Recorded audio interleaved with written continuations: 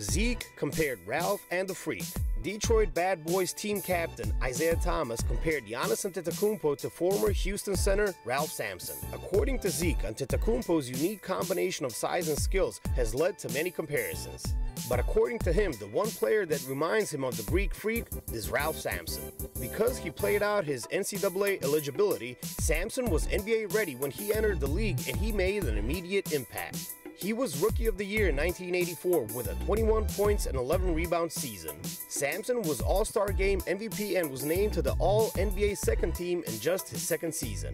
Year 3 saw his Rockets make the NBA Finals. Although they lost to the Celtics, it looked like the Twin Towers were the league's next big thing. While success came quickly, his fall was even faster. Sampson missed only 3 games during his first 3 NBA seasons. He played in just 62 the next 2 years, and it went downhill from there.